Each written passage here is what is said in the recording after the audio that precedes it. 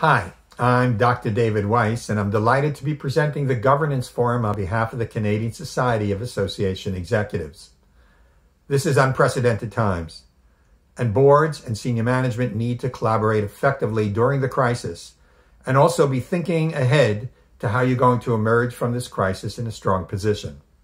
We're going to be doing this session as 3 Zoom sessions. I've done a number of Zoom sessions, and I've learned how to make it interactive, fun, and also highly meaningful. The sessions will occur on June 11, 18, and 25 for 90 minutes each from 12 to 1:30.